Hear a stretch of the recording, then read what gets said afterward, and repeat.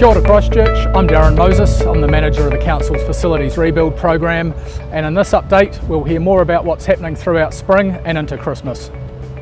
Coming up, we've got a number of new facilities coming back into service, particularly in the community centre space.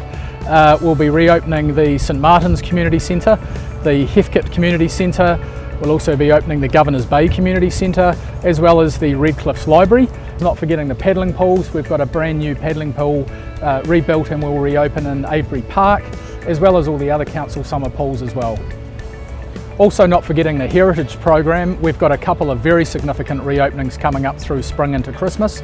We've got the Sign of the Takahei on the Port Hills due to reopen, as well as a fantastic Mona Vale homestead also coming back into commission again towards Christmas. So that's just a taste of what's to come in the Council's Facilities Rebuild Program. Personally, I'm delighted at the progress we've made to date rebuilding our neighbourhoods, and the local communities are telling us as well that they're delighted to have their facilities put back into program again. For further information, dial into the Council's website where you can find out more about this and other projects.